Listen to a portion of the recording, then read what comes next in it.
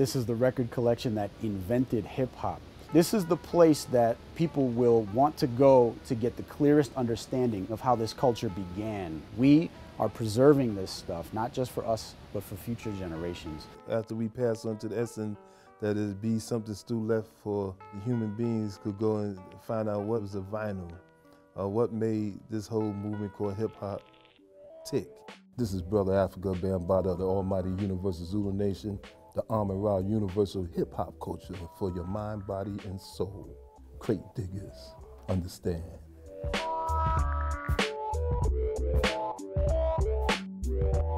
This is 3 stories tall and 2 layers deep on each side. Among materials like this is where Africa Bambaataa's archive will reside. Bam was a DJ from a very young age. He enjoyed music. He grew up in a very musical household. His parents' record collection was really diverse, so he started getting into sounds that were sort of off the beaten path, so to speak. My parents, I say my mother bought that first record, I guess, like Too Many Fish in the Seas by the Marvelettes. I think she bought like the first 200, then I came with all the other thousands. I used to buy a lot of the different funk groups that was happening at the time, like the great Sly and the Family Stone, the God James Brown, many of the Motowns, early Stax Volt record sounds like the Otis Reddings and the Bar-Kays and Isaac Hayes and Aretha Franklin, and I was crazy about Curtis Mayfield, the Isley Brothers. So, you know, a lot of early funk, and on the rock side, it was Creedence Clearwater Revival, Grand Funk Railroad, and the Rolling Stones. So I was heavy into many of the different groups that was happening at that time. You can see the diversity of Bambaataa's record collection. That's actually one of the biggest hallmarks of DJ Africa Bambaataa, who was originally known as the Master of Records. Fania Records, right? The super salsa singers, Sunny Ade and his African beats, right? How many of you knew Phase 2 made a record? We like these. We like when the jacket is all beat up, because you can tell that he used this record a lot. It traveled with him a lot. When you look at the span of music, the knowledge that Africa Bambaataa has as a DJ that was influencing the music that he was not only producing himself, but influencing others to produce, is here. I definitely knew I was doing something, breaking all styles of music to many different audiences that I played for. I knew something definitely was happening in the streets. It was more picking out the different sounds of what I was hearing from the radio station and what I wanted to play for my audience. So giving that different sound, taking them on a musical journey. My audience used to always look for something wild to be played at the party. And, you know, I could take you from, you know, let's go back and dance like your mom and papa used to do. Then I might jump into something of Chubby Checker. I might play something of Bo Diddley. Or I might even jump into a commercial like Mountain Dew or the Pink Panther or Sweet Georgia Brown, even before it was a name called hip hop. You hear DJs say, yeah, he's the one that taught us how to rock a crowd.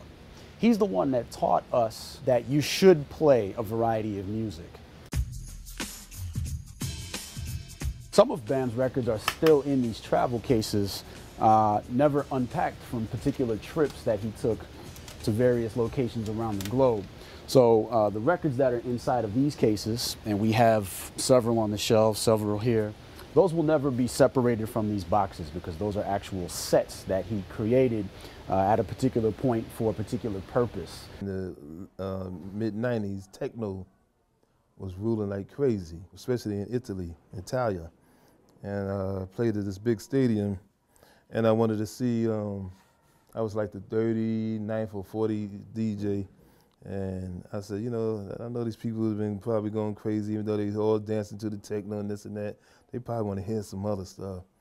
So when I came on, I started with Losing My Religion. Then I see them like was screaming, going crazy to hear some other stuff. Then I started drawing other things from the Aretha to the Jacksons, bringing them to the hip hop, and then brought them back to the techno for the next DJ to be on. So it just showed me that just go on and try what you need to try in your audience. They will let you know if they like what they're hearing, or they want you to hurry up and get that stuff off and play what they was listening to. We found records like this in the same box right next to records like this. Dig it? Yeah. My audience definitely knew that I was crazy, and I would swing something on it. And even if they didn't like it, I always knew how to come back in and play with another song. There's like a song I have from this group from the Philippines called Please, called Ego Tripping. And it didn't grab everybody at first, but I just kept coming with that groove and that beat. Then I jumped into something else and come back with it till it became a hit dealing with my audience, and then became a hit among other hip-hop DJs. What we call the brainwashing technique. We got 638 boxes in the Bambaataa archive that, again, they arrived just a few weeks ago. They have not all been gone through yet. Just gonna pull a random box off the shelf and we'll see what's inside, so everyone can get a sense of what kind of things we're dealing with when we dig through the Bambaataa archive. Alda Reserve. Now, you gotta have your James Brown Sex Machine, and this jacket is in particularly bad condition, which is a good thing. It tells us a lot about how it was used. It was so revered that they wanted to tape it up. Obviously, everybody knows Bam is using a lot of James Brown. Every hip-hop DJ should be using some James Brown, right? Ahead of our time. This is informative. This type of thing, plus the Zulu movie with Michael Caine, all of that sort of stuff sort of informs a young Afrika Bambaataa to develop into who he developed into. Here in the rare and manuscript vault, we have separated out some of the heavily annotated records from Bam's archive. This box was labeled Zulu Sure Shots.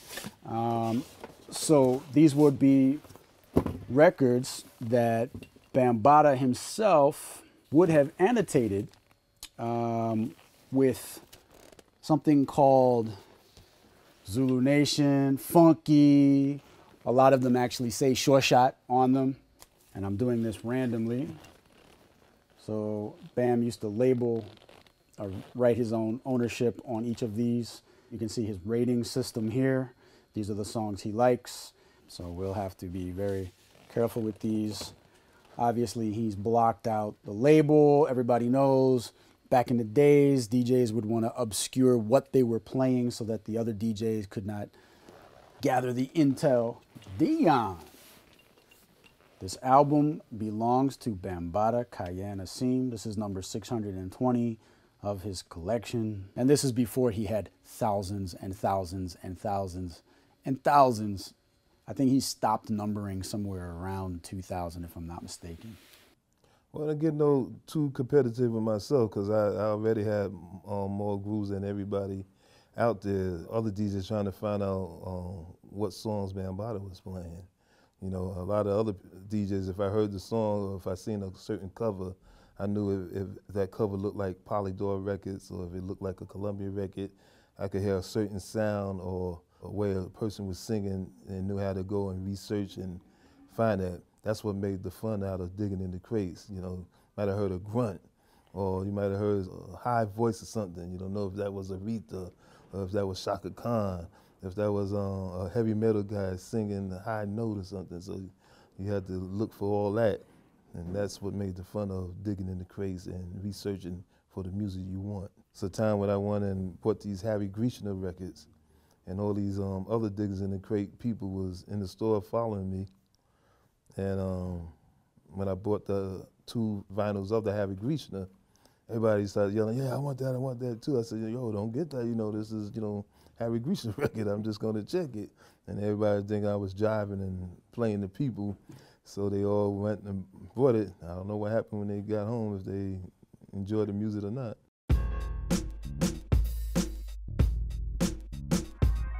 Of course, we understand that today hip-hop is everywhere. Hip-hop is something you see at the halftime show at the Super Bowl, the most mainstream of things. You can buy graffiti on a t-shirt at Walmart, right? So how did all that begin? We have the story right here in the original artifacts. Here is an actual handwritten copy of the Emancipation Proclamation signed by Abraham Lincoln. These are about 5,000 years old, and since it's on a portable item, that essentially makes these the first books. And here is an Egyptian papyrus scroll. The question is, how on earth could vinyl records, in particular hip-hop records, be given the same weight and significance historically as a document like this? In the same way that we're looking at this with wide-eyed amazement and enthusiasm, hundreds of years from now, thousands of years from now, people are going to be looking at these strange vinyl discs and saying, this contains a window into what the world was like back then.